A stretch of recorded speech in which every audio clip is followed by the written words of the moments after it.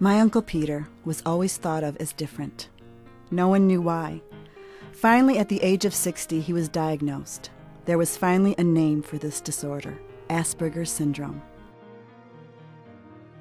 I would diagnose Peter with Asperger's syndrome. More and more children are being diagnosed with PDD, pervasive developmental disorder. Autism originated from Leo Kanner, which in about 1944 gave it the name Kanner's autism. Prior to that, this disability, this group of children or adults that had autism was called childhood schizophrenia. And then Kanner labeled it autism. Dr. Asperger saw a different group of children, and what he noticed with them is where they had similar traits to autism in that they had some ritualistic behaviors, they had some stereotypies that were similar to autism, but they had language, whereas children with autism all have a severe communication deficit. Majority of them are nonverbal, and these kids had language, had words, and in fact had typically an extremely high IQ and above average intelligence, and often were thought of as being geniuses. Peter was a brilliant student, absolutely brilliant. When he got into high school, he never got a paper, not one paper less than 96, 97.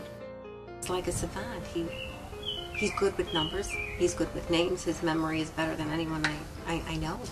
Like you'll ask him, he'll say, "How long have you been here, Peter John, now?" "Oh, I've been here for 4 hours, 20 minutes, and 22 seconds, and he goes right down to the second.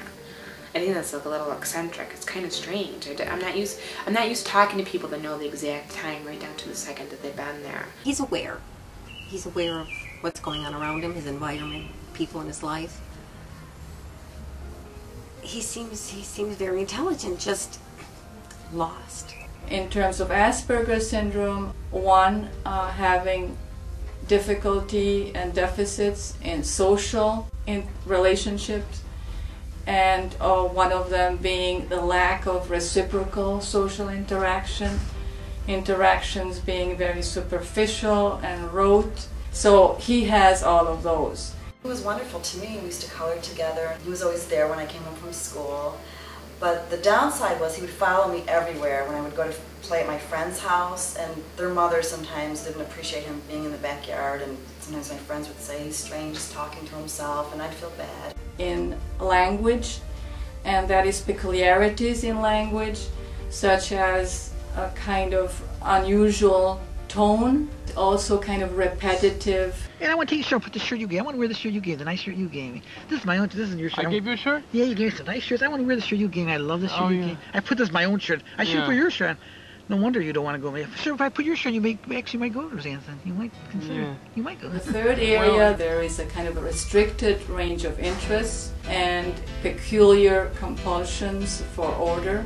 In that respect, you have his kind of routine. You got that, and the way that he kind of has his habitual day, that there are certain rituals that he has, that he follows a certain pattern, a certain routine that is repetitive. He doesn't appear to have any mental retardation or, delays in cognitive functioning, and his speech is also adequate in terms of vocabulary and speech development.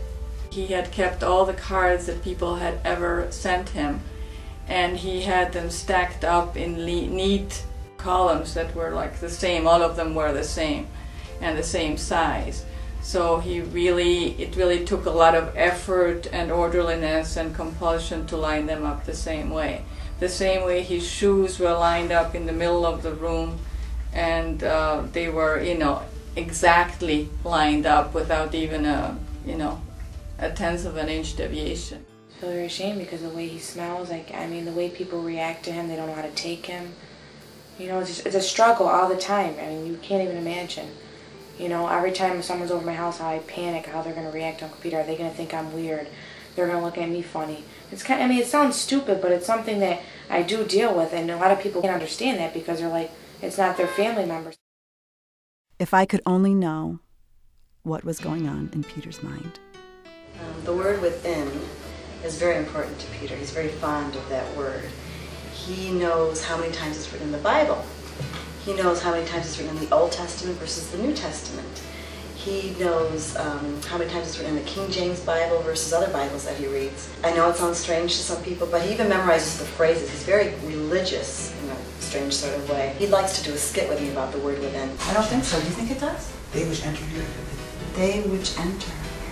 I kind of thought, why is Peter so obsessed with the word within? So what got you interested in the word within? Well, I just, that'd be a good idea. Joe didn't like it. I thought it'd be good, because I want a lot of good things to be within my reach. Wow. You want good things to be within your reach? Yeah. And if you really think about it, everything does come from within. It's washing and washing. Go wash in the pool. Go wash in the pool. Go wash in the shower. I don't know, Peter. I don't wash in. How could that mean within? I think that's why he likes the word so much, because everything comes from within. Although autism is known by the general public, Asperger's syndrome is relatively unknown. It affects the entire family. Support us in creating awareness and service to help those afflicted and their family members. Your contribution is appreciated.